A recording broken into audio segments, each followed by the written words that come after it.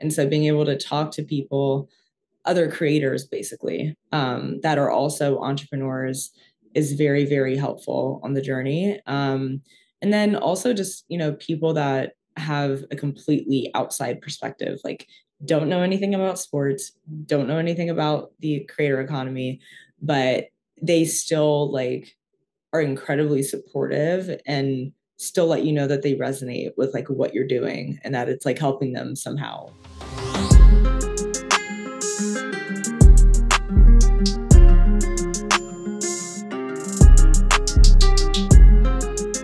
So yeah, I don't really like to get into the tangent, like the technical stuff, because I do feel like success is what you said. I feel like it really comes down to mental health and being able to, because we're entrepreneurs, and I feel like the hardest part of being an entrepreneur is, we may have family, nothing wrong with family, nothing wrong with friends that support us, but if they're not in business, then they don't understand.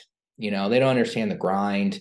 And so finding like-minded individuals who go through the same pain points, it's always nice. It's always nice to have a community around that stuff. I like to consider it community branding, not personal branding, not corporate branding. I like to consider it community branding.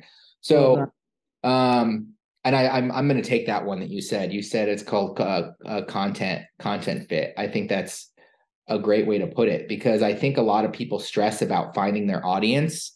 And sometimes even if you do the prep, like your audience evolves and grows and changes. And so sometimes that fit happens, funny enough, naturally, and so why don't you tell me a little bit about some of your community, like who are the types of people and who are the types of inspiration that you've had that have helped you kind of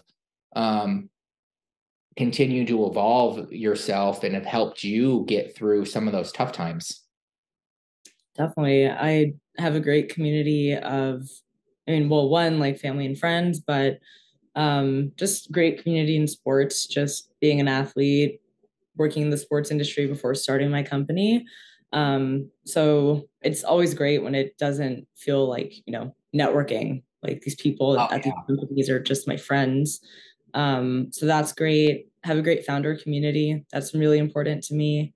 In my first year, just like connecting with other founders, but also other founders that have similar businesses or business aspirations. Like, I'm not building a startup, I'm not raising venture capital funding. And so being able to talk to people, other creators basically, that are also entrepreneurs is very, very helpful on the journey. And then also just, people that have a completely outside perspective, like don't know anything about sports, don't know anything about the creator economy, but they still like are incredibly supportive and still let you know that they resonate with like what you're doing and that it's like helping them somehow.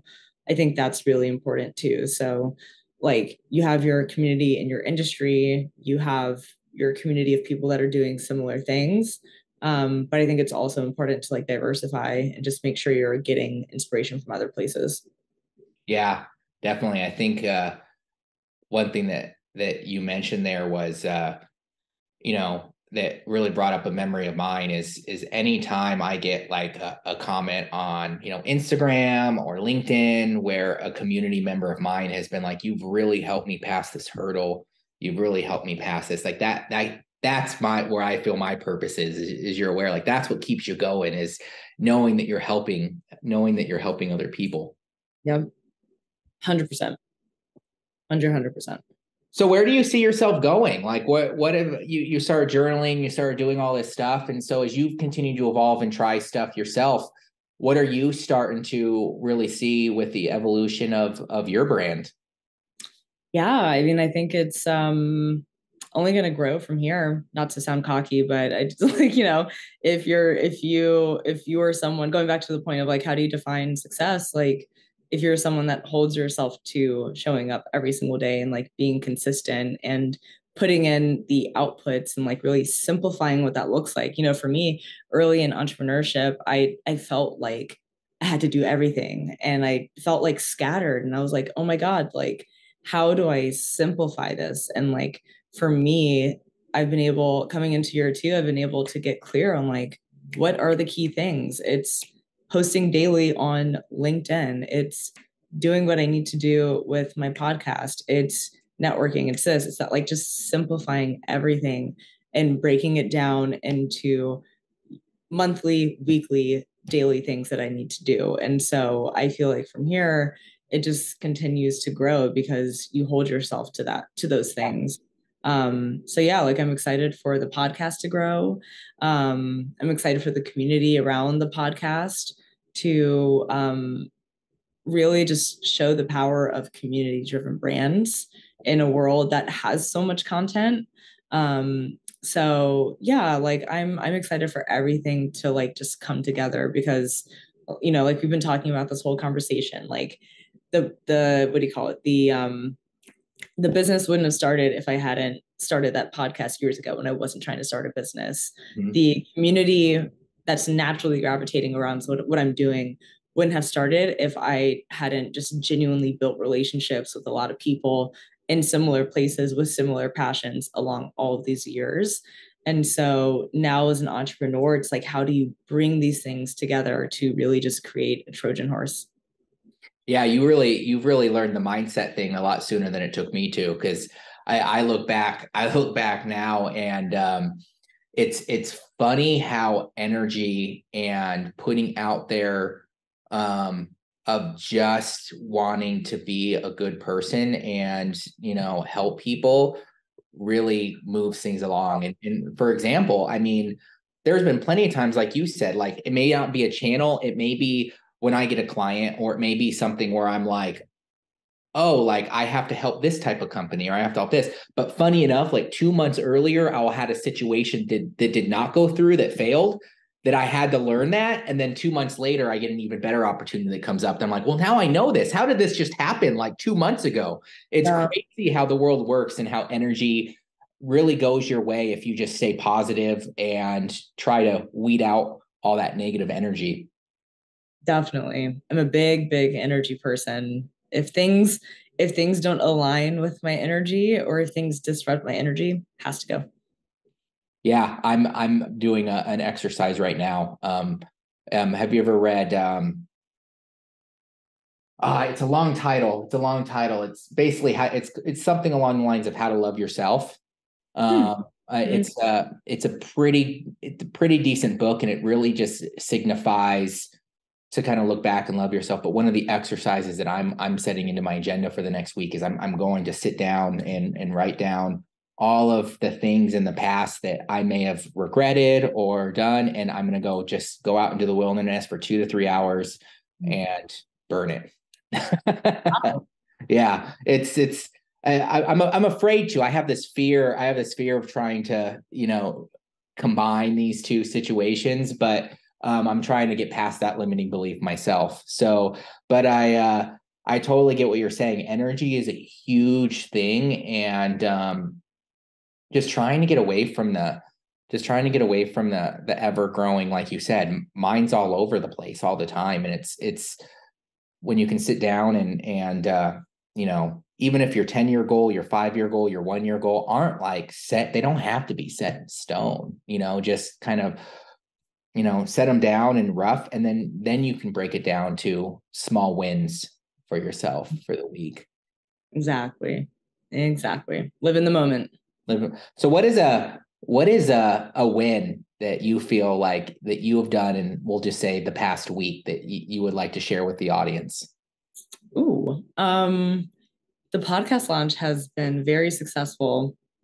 So that's what I was alluding to. And I was like, you try a bunch of things that don't work, and then you find a thing that does work. And when it works, it works. And so I'm just incredibly grateful for just the reception, how excited the guests are. Like that's the goal. Every podcast host, your goal is to make your guests look great and to make them feel special and to have them be the star of the show, like from end to end, whether it's like booking them to having the conversation to how it's promoted. Like it's about them. And that makes them even more excited to shout it to the rooftops when it comes out and publish all the clips and all that stuff. And like, it's just been such a great response. Like I'm so excited to just double down on it.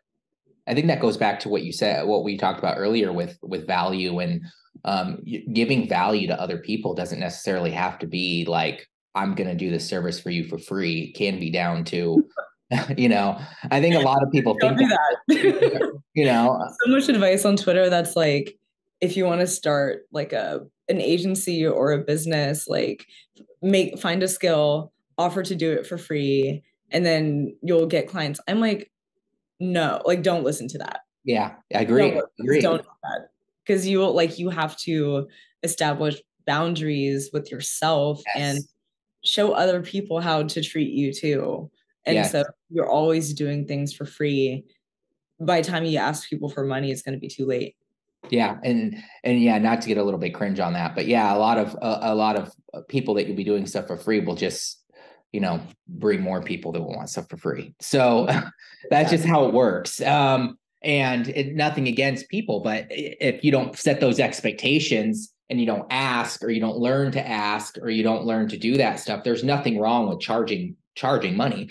But back to the value side, like you said, like that's the value. I mean, our YouTube channel, for instance, like I spend thousands on, every month on getting that up to try to bring value to our audience, to try to teach them. And that's part of like how I feel like I'm giving back. Like, okay, like this is an expense. Okay. It's really an investment for me because I'm helping other people. And so that's great. I love to hear that with your podcast. That's a good win. That probably gives you a grin on your face, grin on your face when you wake up every morning. And it's part of the helping to give back. And I love that. And so, yeah, I think we're getting close to an hour. So why don't we try to slow things down a little bit towards the end here? And why don't you tell people a little bit more about where they can find you, and how they could reach out to you if they need anything. Yes. So you can find the New Game Labs podcast on YouTube, and then also on Instagram and LinkedIn. So those are our core three channels, but all the episodes are published on YouTube. So keep an eye out for those. And then you can connect with me on Twitter or LinkedIn, Kirby Porter on both channels. Not a lot of Kirbys in the world, so you should be able to find me. And yeah, like I definitely encourage people listening, if you've made it this far, to like check out the podcast as a starting point and just like get a sense of the vision, basically. Like how do you help sports creators and athletes in this new way? So that'd be a great starting point. If you have any questions, please reach out. All right. Well, thanks for being on another episode of the Brand Power Analysis, and have a good week. Get those wins. Get those wins.